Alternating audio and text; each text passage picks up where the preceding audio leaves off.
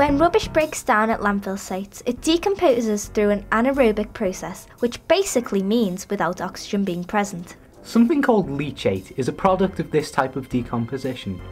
This is a liquid that is produced when rainwater filters through rotting rubbish. As it does this, it picks up various soluble chemicals and products of decomposition. If this is not managed properly, this contaminated water, the leachate, could pollute the surrounding surface water courses, nearby rivers or groundwater around landfill sites. And this would cause them to be polluted?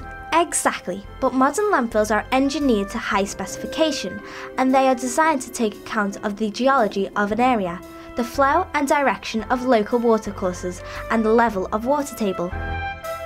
The key is how waste is contained, and this includes the landfill being lined with materials that contain the leachate. The traditional way is engineered clay, and nowadays a man-made material called high-density polythene, both of which are impermeable.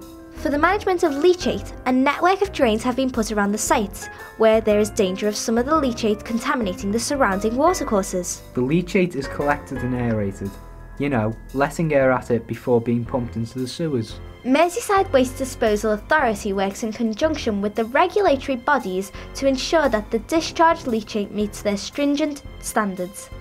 Regular monitoring of the surface water and groundwater is undertaken to ensure that the leachate from the landfill site does not pollute the water. The thing is, leachate is still being created up to 50 years after rubbish has stopped being tipped, so the monitoring and the control of water and pollution is essential. So thank goodness we are being looked after as residents of Merseyside.